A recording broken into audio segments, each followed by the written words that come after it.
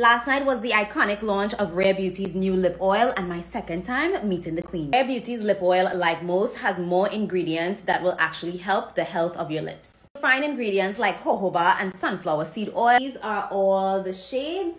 I almost always go in with lip liner first, and the key is to apply it before and after your lip oil. Make sure you press it in so it blends out a bit.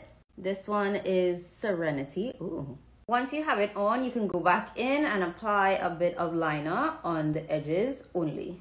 Honesty, joy, happy, hope, delight, wonder, and affection.